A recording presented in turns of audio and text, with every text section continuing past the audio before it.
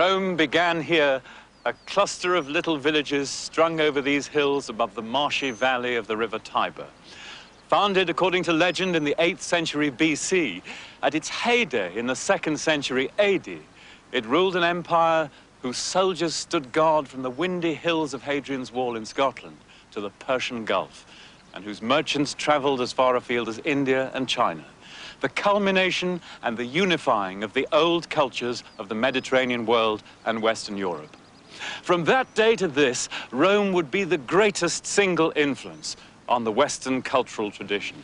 Indeed, it could be said that Rome is that tradition. It's not merely that Rome gave the West the Latin language, Roman law, Roman ideas on statecraft and on society. It was Rome which passed on to the West the artistic, philosophical, and spiritual legacy of ancient Greece, which Rome had conquered, looted, and then learned from. And it was Rome which would be the agency of transmission to the West of an obscure Near Eastern religious cult, which became the dynamic motive force in Western society and spiritual life, Christianity. But Rome also gave the West a practical legacy. It's a legacy which Western people see every day of their lives, from Washington Square to Trafalgar Square. And that legacy lies in the realm of architecture, civil engineering, building, town planning. These were the Roman arts par excellence. And Roman thinkers came to view the goal of their empire as providing a peace in which those arts could flourish. It was Caesar Augustus who brought the first real peace to a Rome weary of continual war and internal strife. In 13 BC, the Senate celebrated his triumphant return from Spain by dedicating to him an altar of Augustan peace. On the outer walls is a sculpted representation of that dedication ceremony, a procession of priests, officials, and members of the imperial family. This is to Roman art what the Parthenon frieze is to Greek art. A sense of order and serenity pervades the scene.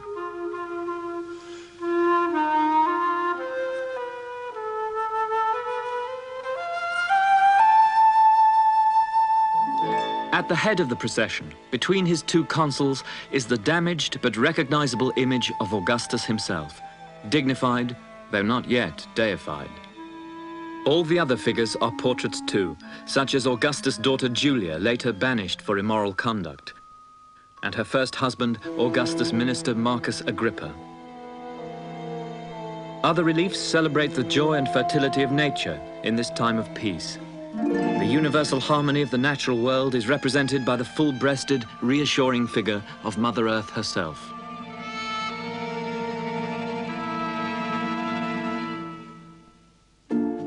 The 100-foot-high column commemorating Trajan's victory over the Dacians shows the force required to keep the peace. Its unique spiral frieze tells of the discipline and resourcefulness of the Roman legions, moving by sea, assembling to hear their orders, building fortifications, raiding an enemy town, and crossing the Danube in small boats. The army is shown to be an awesome fighting machine. But there is no glorification of war itself, which is necessarily brutal and remorseless.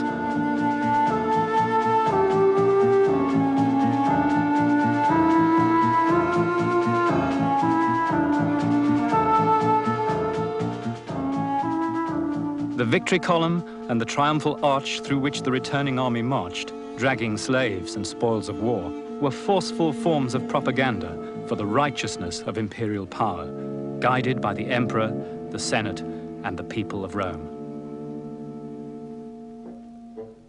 And it was the arch that was the basis of a revolutionary new architecture. The post and lintel system of the ancient world was limited in the space it could span and the weight it could bear. The Romans soon recognized the strength and versatility of the arch and elaborated it into an art form of grandeur and utility.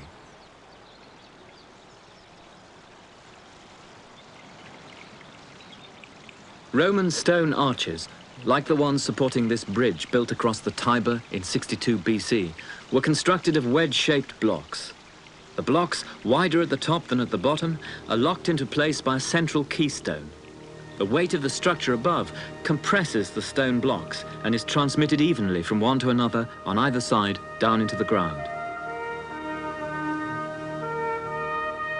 From the arch came a new conception of interior architecture. Extending the arch form through space in a straight line creates a tunnel or barrel vault. Curving the arch form through space, Roman engineers created an annular or ring vault.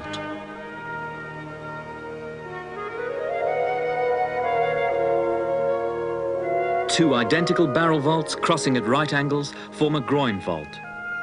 These dramatic intersections would find lasting expression in the great Romanesque churches of the Middle Ages. By rotating the arch around a fixed center point, they could describe a dome or an apse with a half-domed ceiling. But the arch was only part of the story. It was an extraordinary new building material which made these fluid designs possible. 20 miles from Rome, in the hill town of Palestrina, stand the remains of one of the first great Roman building projects, the Sanctuary of Fortuna, the goddess of fortune. Much of it was hidden until a World War II bombing raid sheared away the later housing, revealing this gigantic conception.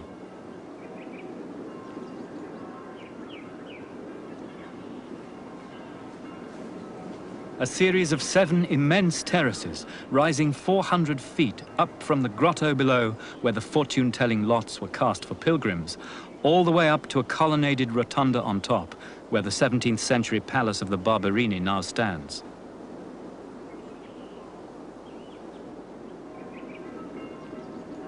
This amazing architecture was made possible by something which to us in the 20th century seems so commonplace it would hardly deserve comment. Concrete. Concrete had been used before this time. A simple mixture of 3 parts sand, 1 part lime, broken stone and water. But among its problems for builders was that it dried very swiftly. So it could only really be used for layering courses, never for building entire structures. But in the 1st century BC, the Romans discovered the almost magical properties of a reddish volcanic sand called pozzolana, which comes from Pozzuoli near Naples.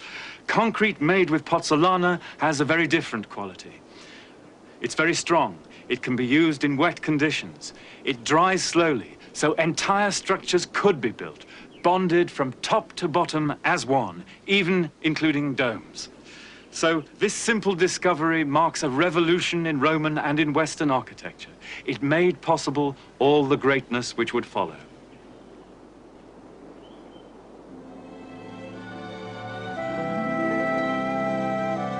At the height of its imperial power, Rome was a sprawling city crowded with 1 million citizens and slaves. To keep them occupied, there were public baths, race courses like the Circus Maximus, and the great amphitheater decreed by the Emperor Vespasian in 75 AD.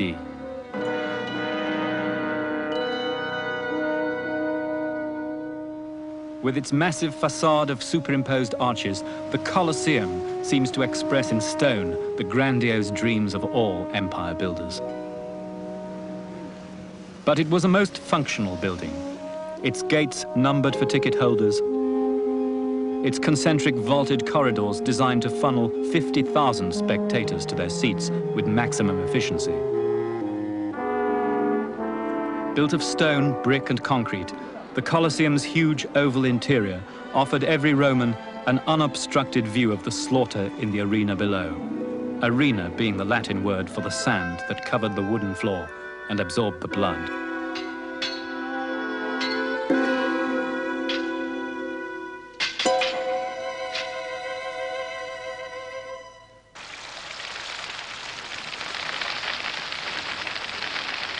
Of all the great constructions throughout the empire, one stands above all others as the crowning achievement of Roman architecture, the Pantheon.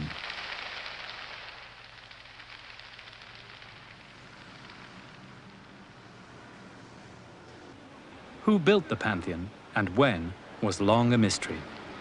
The Latin dedication tells us it was built by Marcus Agrippa, Augustus' son-in-law and consul. This, it turned out, refers to the first Pantheon on this site, a much more conventional temple. The answer lay hidden for centuries in the brick facing of the Pantheon's 25-foot-thick concrete rotunda. Archaeologists had found that many Roman bricks were stamped with the name of the consul in office when they were made. Almost all the Pantheon's bricks were made around 120 AD, revealing that its builder was the Emperor Hadrian, a man of passionately artistic sensibility and a particular love for architecture.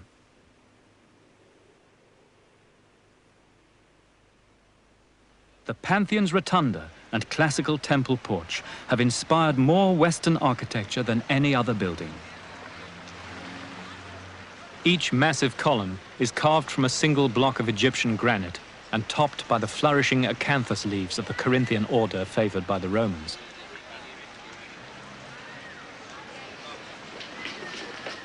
Impressive though it isn't the exterior that gives this building its lofty place in Western art, but what lies behind its great bronze doors.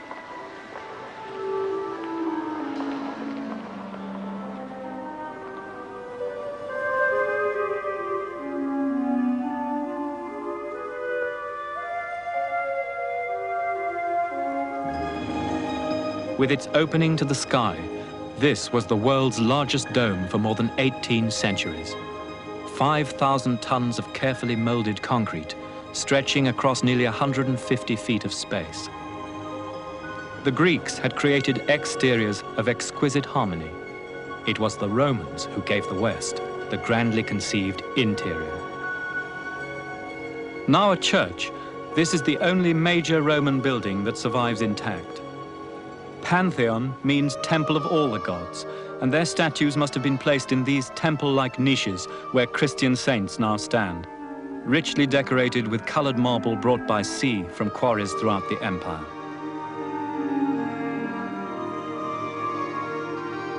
Professor Richard Brilliant of Columbia University. In the 5th century, when the barbarians took Rome, they entered this building to despoil it of its treasures. The splendor of the interior stopped them in their tracks and thus preserved this glorious structure, this magnificent space, until our own time. Space gives content and form to this great building. What we see on the ground level is a great cylinder. The cylinder fuses or merges into the hemispherical dome that lies upon it. That fusion is so complete because the architect has shaped this interior both vertically and horizontally in such a way as to suggest that the building interior contains a perfect form, that perfect form known as the sphere. The paradox encountered in this structure is that space, so ordinarily thought of as being defined by architecture, instead defines architecture. The true substance of the building is space.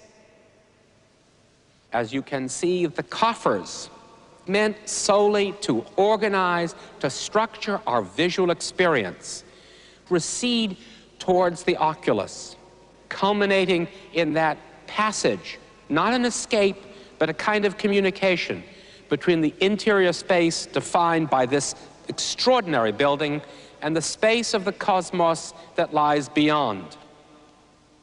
That cosmos is perfection. Perfection in the form of a sphere which has no beginning and no end.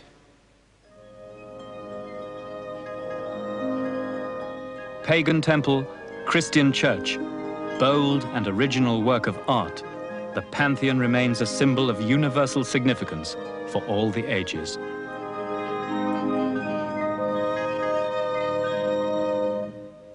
Hadrian's restless intelligence was also at work in the immense and inspired villa complex he built for himself near Tivoli. Like other emperors, he used the shaping power of concrete and vaulted architecture to enclose space in dramatic ways, to sculpt interiors that expanded rather than limited human activity, with an echo here and there of his enduring masterwork.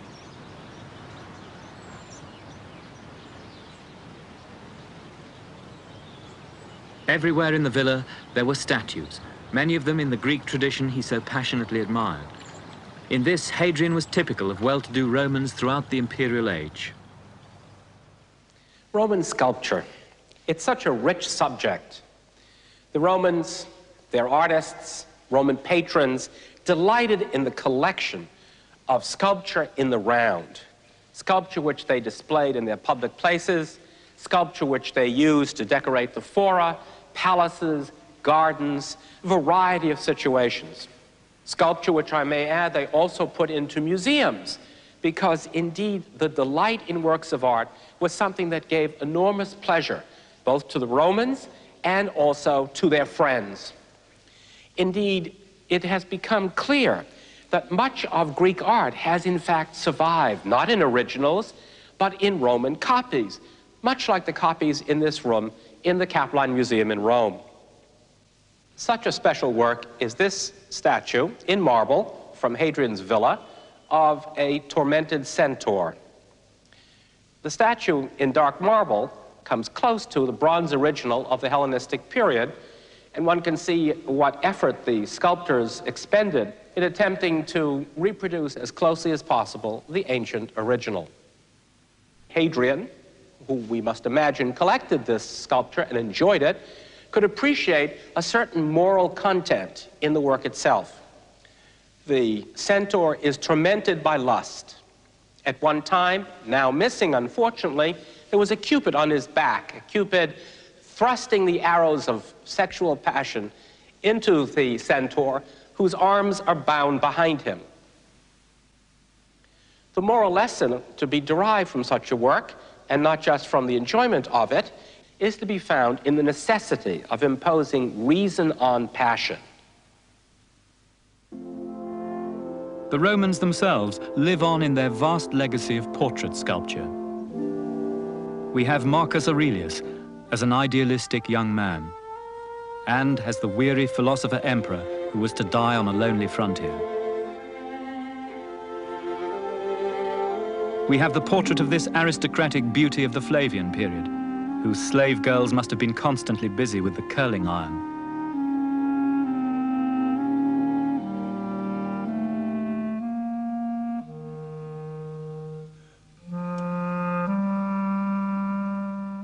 And by contrast, the flaccid hair and careworn expression of a woman in her declining years.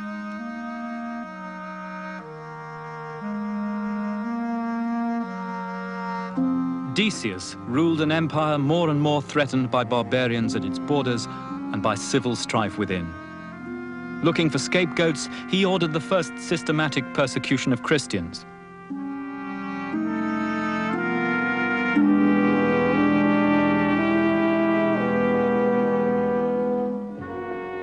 A vision of the Christian cross was said to have inspired the military victory of Constantine over his rival for the imperial crown in the year 312.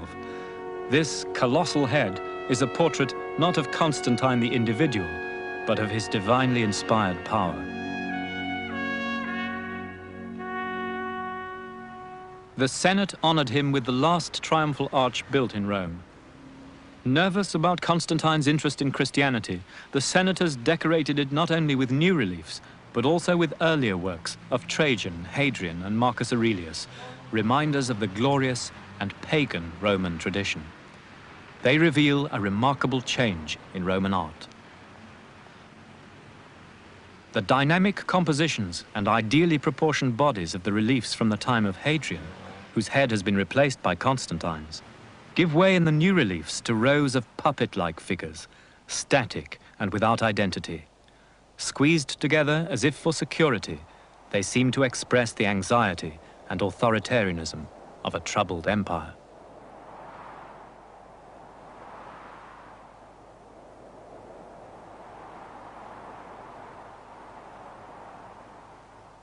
While his arch was still being built, Constantine legalized the practice of Christianity. Its art could now rise from the darkness of the catacombs to celebrate the Son of God and his promise of life everlasting.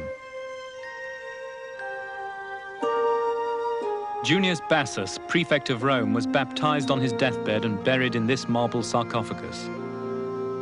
A masterwork of early Christian art, it depicts the expulsion of Adam and Eve, the entry of Jesus into Jerusalem, Daniel in the lion's den, the arrest of St. Paul, and other scenes that have become icons of the faith. The central figure is Christ, the giver of law, seated on the throne of heaven, flanked by Peter and Paul. But elements of the pagan past remain. Caelus, the Roman god of the skies, supports the floor of heaven. Christ wears the robe of a Greek philosopher.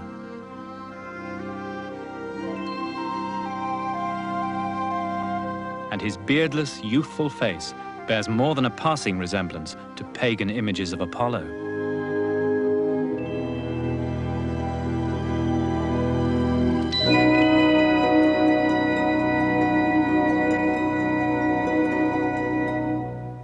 The first great churches were variations of the Roman assembly hall known as a basilica, with a central nave often ending in a semicircular apse, and side aisles screened by colonnades. Santa Sabina, finished in 432, is a particularly fine example of these simple but elegant early Christian basilicas. The Roman arch appears here in yet another form, springing directly from the column capitals. The insignia of the new Christianized empire, whose capital is no longer Rome but Constantinople, are placed with perhaps unconscious symbolism atop the Corinthian columns taken from a pagan building.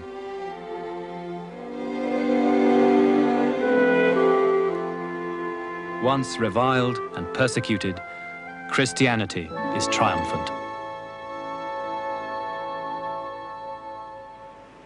Historians have argued about the causes of the fall of the Roman Empire ever since it happened, when St. Augustine wrote that the empire had been part of God's divine plan for the furtherance of Christianity through the world, and that the empire had now fulfilled its historical purpose.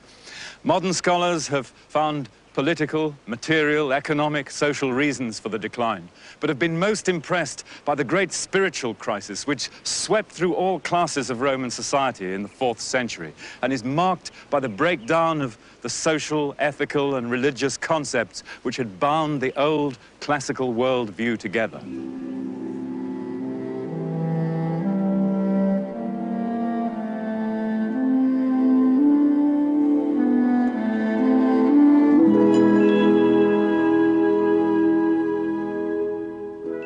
The successors of the Roman Empire would be the barbarians, Angles, Saxons, Franks, Goths, third world immigrants attracted to the fading splendors as to a gold rush.